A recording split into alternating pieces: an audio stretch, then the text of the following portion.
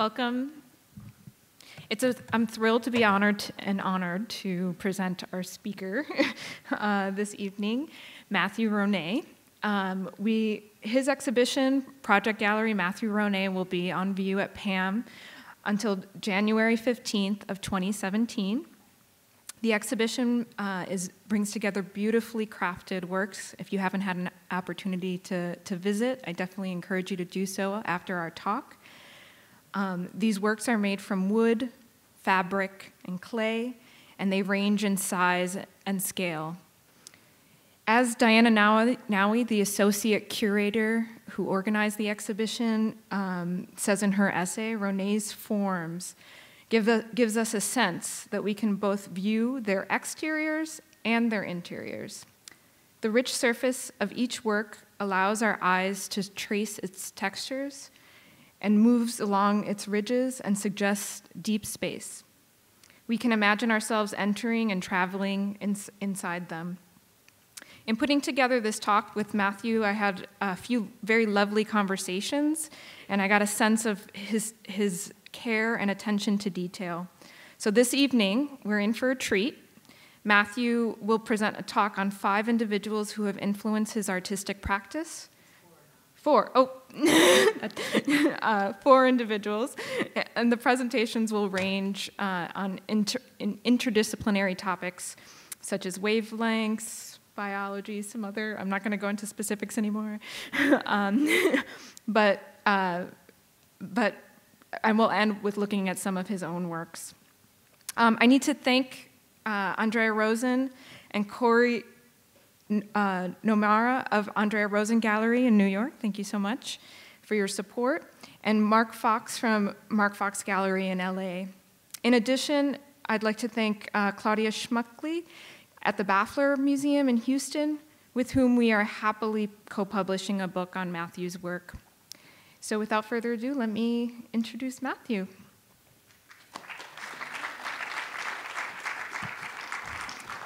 Hi, everybody.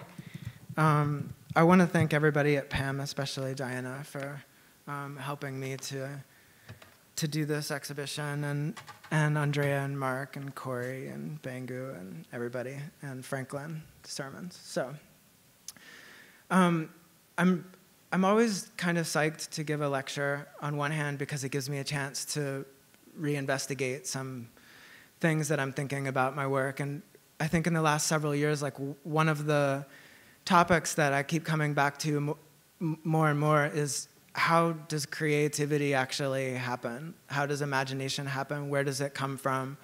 And what's it connected to? And so when I talk about creativity and imagination, often I'm talking about the actual things that are made, but also sometimes, and equally as important, I'm talking about how do we talk about what we did, and how do we imagine what its meaning is. And often, I guess, creativity can be autonomous, and often it can be institutional. But for me, I think it's really part of the unconscious. And so I think it's interesting to think that in the Middle Ages that sometimes people thought inspiration was demonic or angelic, or that it came from outside of you, and my experience is that it comes from inside of me. But I think the thing is that since I'm organic and I'm part of the world and the universe, I started to think that maybe it's possible that my imagination and my creativity is a function of natural phenomena. And I guess natural phenomena are studied in biology and botany and physics and astronomy and stuff like that. And so I changed my work a little bit over all these years, and it's become a lot more abstract. And in its abstraction, one thing that I found really difficult was, like, how do I talk about abstraction? And, like, what kind of language can I use to convince people that I'm not just putting stuff together and that it's non sequiturs and that I'm an idiot? So I've really struggled over the years to find a place where I can meet to talk to people about what I do. And I stumbled upon this work called The Science of the Dogon, which is, I could have heard it referred to as guerrilla scholarship, which may be a nice way to say it could be a conspiracy theory. But this book about the Dogon people from West Africa presupposes that their creation mythology is very similar to Egyptians, and that the Egyptian mythology, cosmology, and creation mythology may be the beginning of science, and that this book proposes that it's possible for a tribe that doesn't have a written language that has created its worldview and architecture and sculpture and symbology, that they may have knowledge of the genesis of matter, meaning, and by that I mean they may understand what physicists now currently understand somehow, intuitively.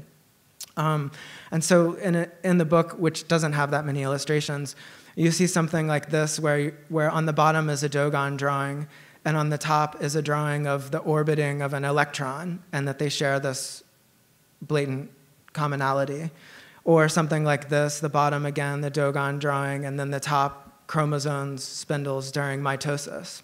And this really, really excited me because it made me feel like it's possible that what I'm doing isn't just some sort of fabrication, that I'm actually kind of vibrating with the natural universe. And that kind of led me to follow this kind of haphazard and maybe a contrived idea that there's something empirical or inspirational about creative, intuitive absorption. And so as I've kind of concocted this lecture to put together, to try to superglue that idea to a series of artists that really inspire me, and to kind of show through their work how it might be embodying this idea. So let's see if I can do that. So the first artist that I chose is a musician. His name is Terry Riley. He was born in America in 1935 in California. He's a minimalist composer. Minimalist music is not quite like classical music from 1912, but it's strange music, and I'm going to play some of it. But Terry Riley was a student of a guy named Lamont Young, who was the father of minimalist music. And Lamont Young, people who have been to New York may know he has a place in Tribeca called the Dream House, where he plays his music is long, drawn-out tones. So if music is 12 tones, at least on the Western scale, he takes one of those tones and draws it out all the way to the other tone over a long period of time, and supposedly kind of created all these vibrations in the body. Since everything in one way or another is vibrating, he kind of had this idea that maybe his music could create some sort of emotional response by stripping it of all the normal things of music and just getting down to the frequency. So Terry Riley was a student of his, but he was much less dogmatic than Lamont Young, and his music became this kind of organic, boiling, transforming from one state to another. And I find and think that it's really possible that this music, which is hypnotic, repetitive, crystalline, that it may have something scientific about it. And I want to play excerpts from these 3 records. It'll only take a minute.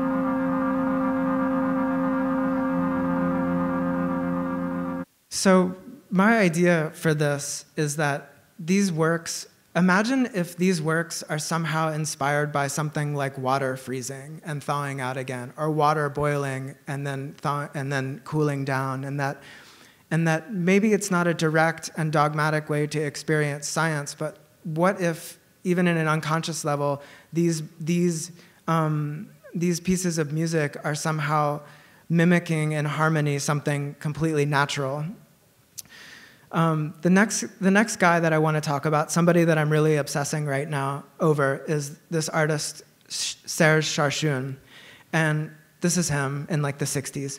Serge Charchoun was basically what people understand him as is a second-rate cubist. But to me, I really think he's absolutely one of the more fascinating examples from a fascinating period when, from like around 1915 to 1925, when everything is going completely bonkers in music and art and everything. And he's Russian. He arrives in Paris at about 1912, and he's friends with all the normal people. He's really an artist, this guy, and people throw that around a lot, but he was really supported by people like Miro, Duchamp, Max Ernst, and then even later, somebody like William Copley. He coined a term about his own work called ornamental cubism. And I think on some level, a word like ornamental or decorative has always been really flabby, but in his age of so many macho painters, he really was modest, humble, and even kind of purposely hid in the shadows. He did have some success, and I find his works to be really pleasantly empirical, that I believe that they come from some sort of diagramming, like in the same way that maybe an Alfred Jensen comes from. But what I was exposed to these works. I can't wait to get to my favorite one. I'll go back to see. But this is my favorite work of his, and I was exposed to this work in this book, The Spiritual and Art, 1890 to 1985. I guess everybody in the world probably has this book, art people. But the book was a show that was done in the 80s at LACMA, and the concept of this show that I think is really fascinating is that, on one hand, abstract painting on the Frank Stella kind of level is about changing painting, and there's something pure and formal about that. But on a whole nother level, this show in LA says that like maybe abstract painting is about something else, like the occult or science or alchemy or something of this nature. And I think, I'm not sure, I wasn't around, but I think it was really quite a big deal. I've read some reviews of the show that people were really kind of annoyed by the idea that there could be something more to abstract than a formalist reading. But our guy, Serge Charchoun, his way of creating is incredible. So this painting here, the title of this painting is Movement of a Painted Film Based on a Folk Song. So Serge Charchoun was drawing on film, and his drawings were inspired by listening to music, and then he would project this film and then make a painting based on his experience of looking at this film.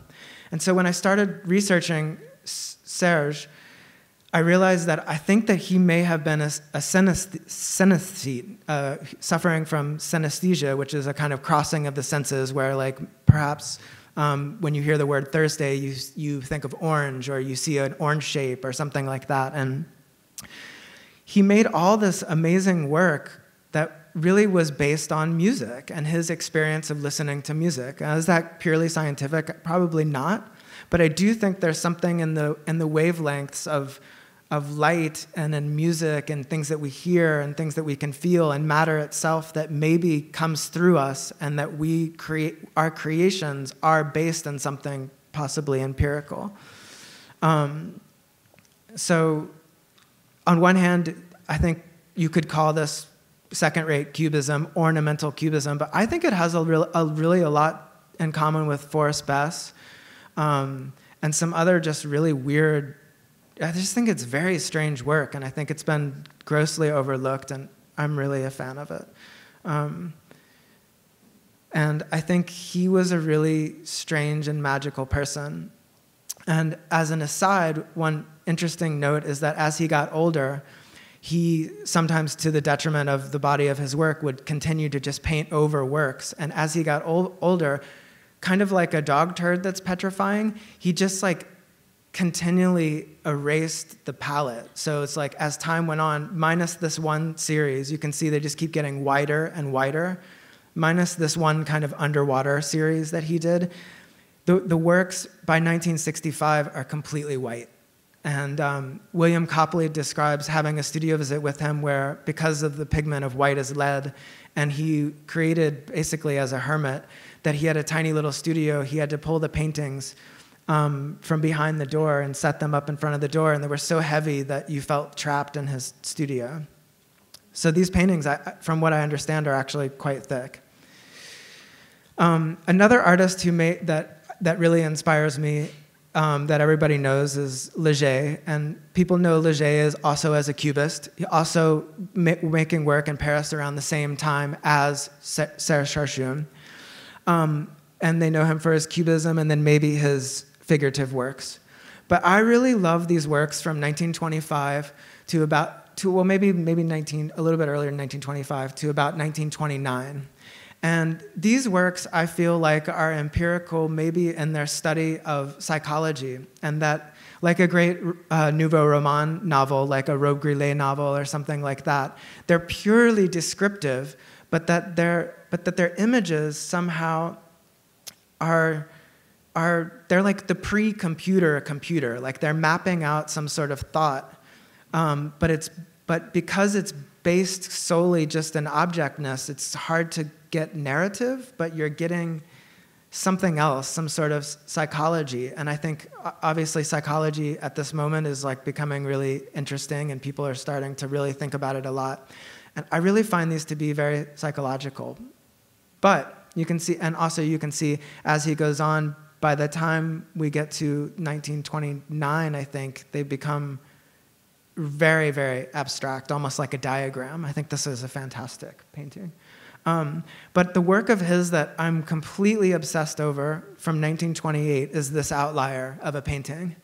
And to me, this painting is a painting of the interior of someone's deepest and darkest hang-ups, something that Carl Jung may call the shadow, a part of your personality that's unrealized, that may be a hang-up. It may contain the deepest unrealized things that you have inside your soul. I think that the effect of centering it and having it be in this red field so that we don't know what size it is, it looks maybe like it could be a Mobius strip. But the amazing thing about this is that the title of the painting in French basically translates as holly leaf on a red background. And I found that at first kind of hilarious, but then I thought, well, of course, the holly leaf is this amazing creation of nature that people have adopted, actually, as having all this great metaphorical quality, especially like in Christianity, that it mimics Christ's crown of thorns or, something of this nature. So the next guy that I chose to share with you guys is this guy, Graham Marx. Graham Marx is a ceramicist that created from probably the mid-70s to about 1990. I first saw this work at the Reverend Al Shan's collection in Louisville, Kentucky, and I texted it a couple of weeks later to Matthew Drutt, and I knew that he knew a whole lot about ceramics, and so I wanted to find out if he might know whose work it was. And the funny part of the story is that not only did he know that it was a Graham Marx, but that his mother, Helen Drutt, who created one of the United States' first craft galleries dedicated to high art in Philadelphia in the 60s, worked with Graham Marx. And so I thought, oh, that's amazing, like this crazy, weird, like 6 degrees of separation connection. And I started looking at all of Graham Marx's works. And I found that these works, this really kind of exemplifies what I'm trying to kind of prove here, is that these works by Graham Marx, I feel like, are maps of cell structure, but at the same time, they're maps of the universe. I feel like they have this quality of feeling like he may know something about something microscopic in the same way the Dogon people knew something about something microscopic, but they weren't actually able to see it with their eyes, but they intuitively understood it.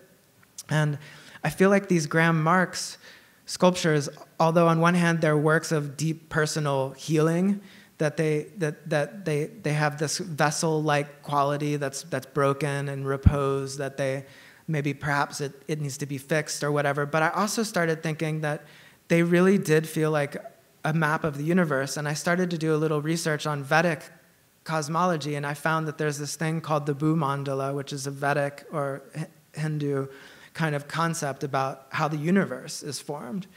And it really just blew me away, because I feel like, okay, so on one level they're universe size, but on another level they're cellular, and that they feel like organs, or they feel like they're exploded eggs, they're vegetable kingdom, celestial.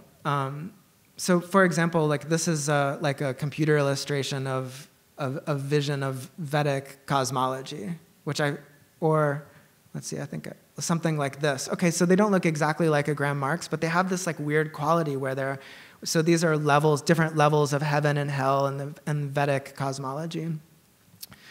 The interesting thing about Graham Marx that I found out was that he became dissatisfied with the conversation around ceramics and craft and making art in general, and actually retired, as he was the director of Cranbrook Ceramics, and then retired and lives in New York and has an acupuncture practice. And to me, that actually kind of made me go full circle with this idea, and that like, not only did he maybe understand something empirical that might be studied in science, but he also understood some sort of healing, which linked me back to thinking that artists maybe always had something to do with something empirical like medicine, that they had some shamanistic vibes, or that they understand the natural world, but without dogma. And so we're left to make symbols and to try to decode what we do.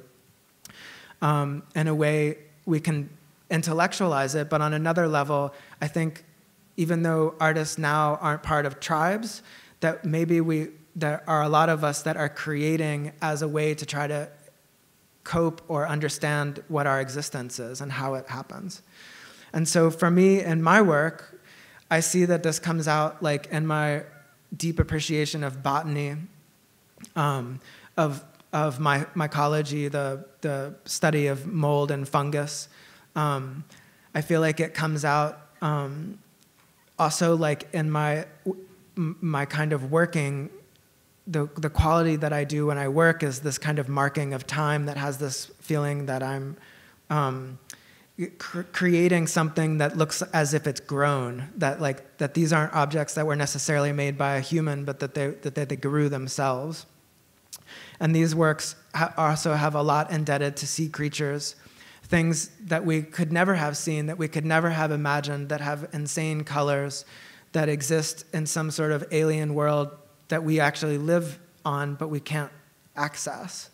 And for me, almost everything that I do starts with drawing, without intentionality, just not waiting for inspiration, but on a daily or at least several times a week basis, drawing over and over and over again. And just by drawing and not waiting for inspiration to come, all this stuff comes out. And so I've started to really think in my recent work that I'm not coming up with a concept, but that I'm somehow participating with the harmony of the physical world. And I think this starts with the body, and that with the body, by focusing on the body, by understanding the body, by feeling it grow, by looking at it die, that you get this feeling that inside nature are all of these psychological lessons and all of these intellectual concepts, that things come into creation and then they stay stable for a while and then they become unstable and they fall over and then it begins again. And so for me, I think a lot of my work is about nature, the body. But also, at the same time, I think a lot of what I do is about technology. And these are all works that I selected because they have to do with the body, but and the body systems in a work like this, maybe this is like a respiratory system or a digestive system. But I think also some of the newer works that I've been working on have to do with technology as well. And that even technology then starts to mimic the natural world, and that some technology looks like a virus and that it does, different things.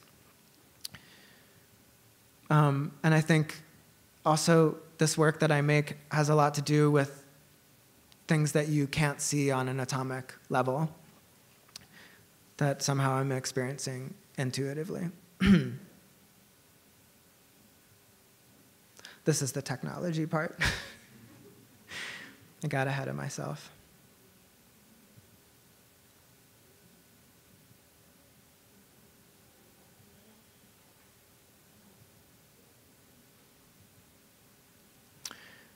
More boiling stuff. Boiling is very important to me. But anyway, that's my thesis. I hope it worked out for you. I'm not sure if it worked out for me, but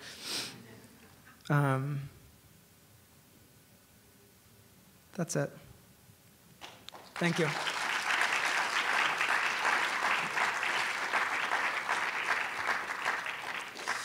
I'm happy to, if we do a Q&A, because I feel like maybe I respond better. I can give a more honest and less prepared response if anybody has the courage to ask a question.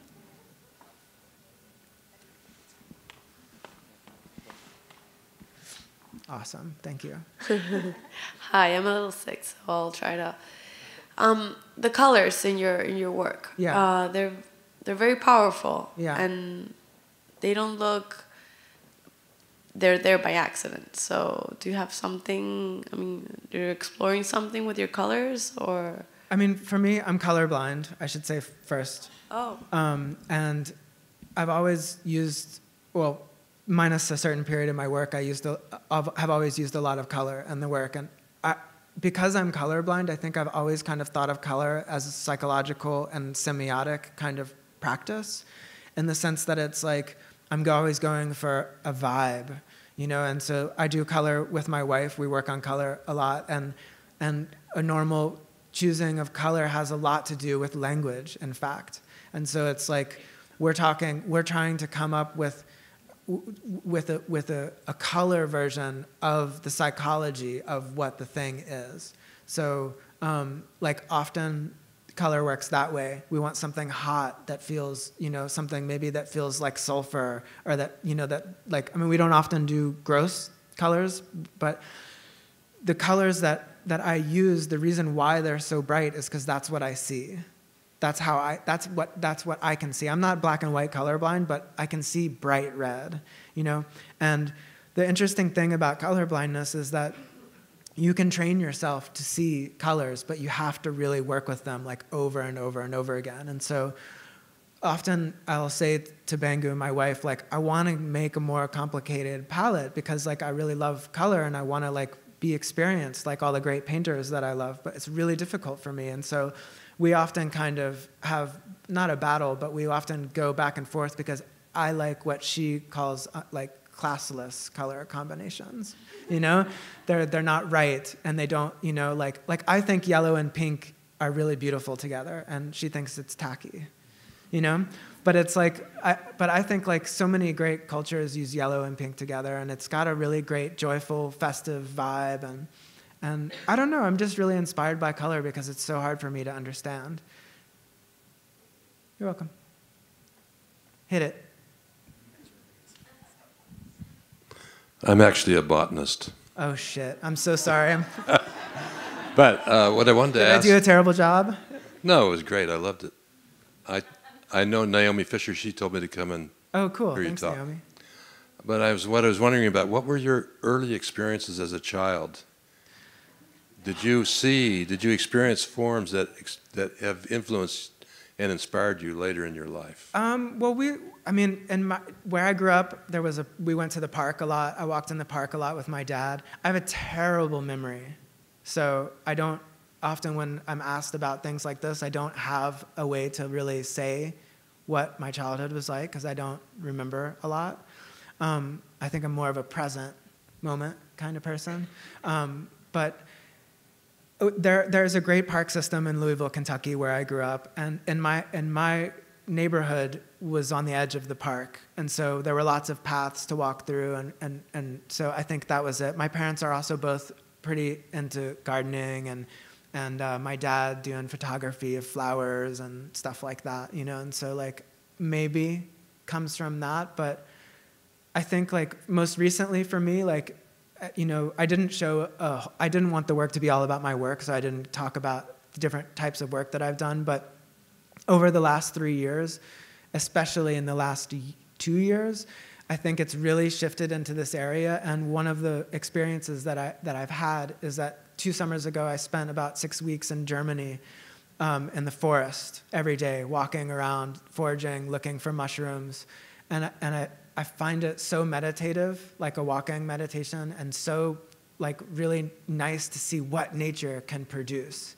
And it produces so many perverted and strange things that are perverted in our sense because they are reproductive and they do beckon you to come in and they do look like vagina folds or penises or whatever, and it's like all of my work, I think from the very beginning was always erotic.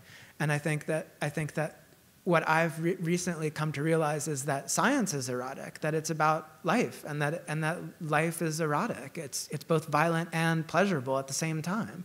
And so I think I find a lot of inspiration in science, mostly because I don't understand it. I'm very educated in art, and so I can understand pictures and sculptures and things, but when I'm looking at nature, like, I have such a reckless attitude towards it that I find it extremely fertile. Anyway, is that doing good? Okay. Hi. Thanks for your talk and explanation. I find your work really interesting and your explanation too. And I was wondering, because you reference so much science in the material world, if you could speak a little bit more about the materials that you choose to use in your practice and any experimentation that you've thought of or experienced. I hate to disappoint you, but I'm not a big materials guy. Jessica Stockholder was the director of Yale while I was there, and we battled so much because she would say, well, I don't understand why your work is so crazy and nonsensical. Why you don't use nonsensical materials? And I was like, not interested, sorry. Like, it doesn't, I do think that wood is a nice warm material. Almost everything I make is wood. And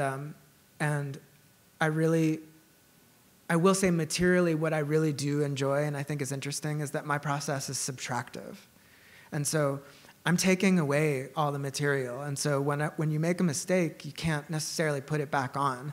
And I think that's a nice quality to making sculpture that's carved, is that you take it away and either you do it right or you end up with a Giacometti, So, the materials aren't super important to me. I do think that wood is a great and historical sculptural material, and it's humble, and I don't need a foundry. Like, I don't need to be beholden to anybody. It's just me and the tools and the sound of the tools when I'm working. So I really value, I can basically like meditate all day, like drilling holes into wood, and I find it really centers my being.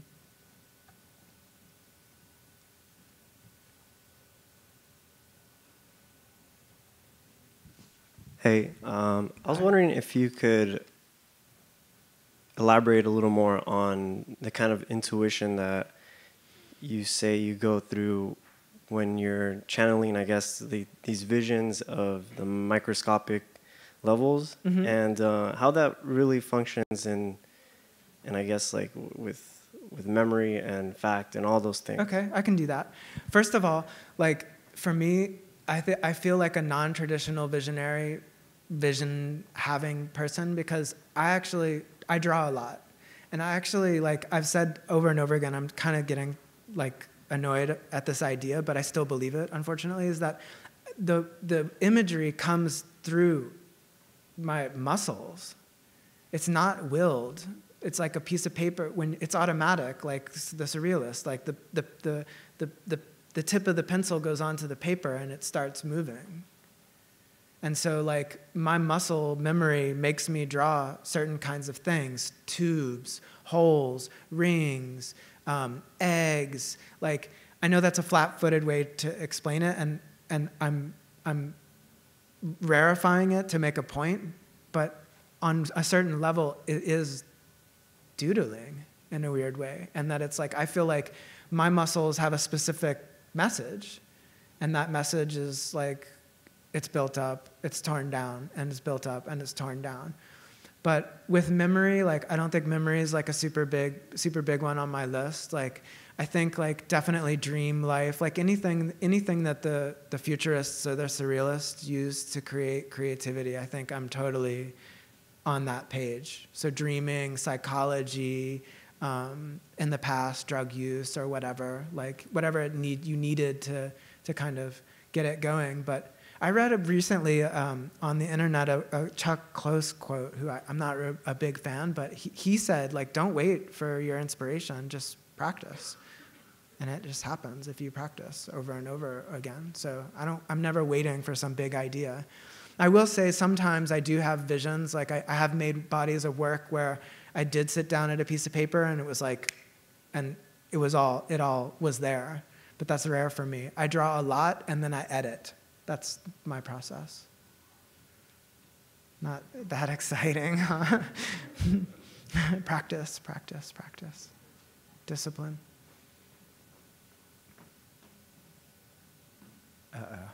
Sorry.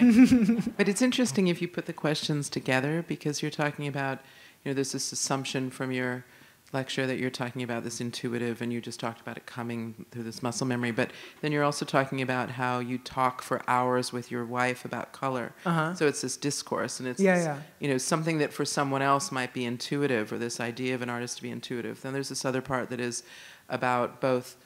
It seems to me that you come from a lot of content, and you've evolved a lot of content, and you've imbued yourself with a lot of content.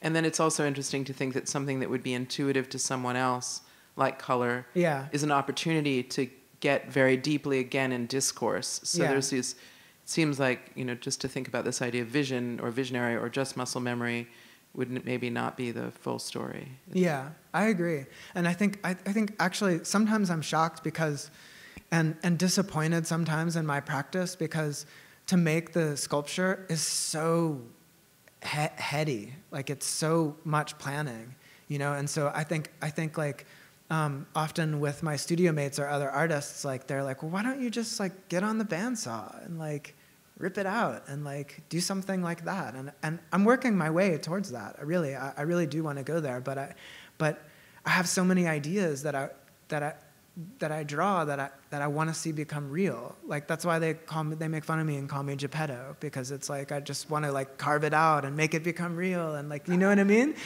And I think it's like I have a dual personality. Like part of me is very like organic, and then the other part is like militant almost, and that it's like I must go to the studio and I must create and I must do the sculptures that have to be perfect, that and so like I'm working on that, as tons of other stuff in my life I'm working on too. But that's I really like, I know a lot of painters, and I'm always really jealous like of painting, because painting, all the activity happens in this plane, and then sometimes after a year, in 5 minutes, bam, you've got like Augustine, like you've got a great painting that just happened. Like, he was like sitting around smoking and abusing his daughter, but like in 1 5-minute thing, like bam, and that never happens for me. I mean, it happens in my notebooks, but it's like a drawing isn't so fascinating as a painting. I mean, paint on anything looks great,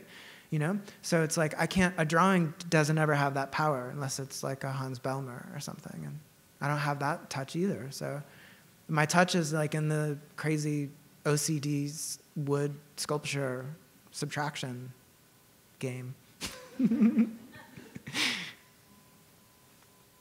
Okay, is that it? Awesome. Thanks so much for coming.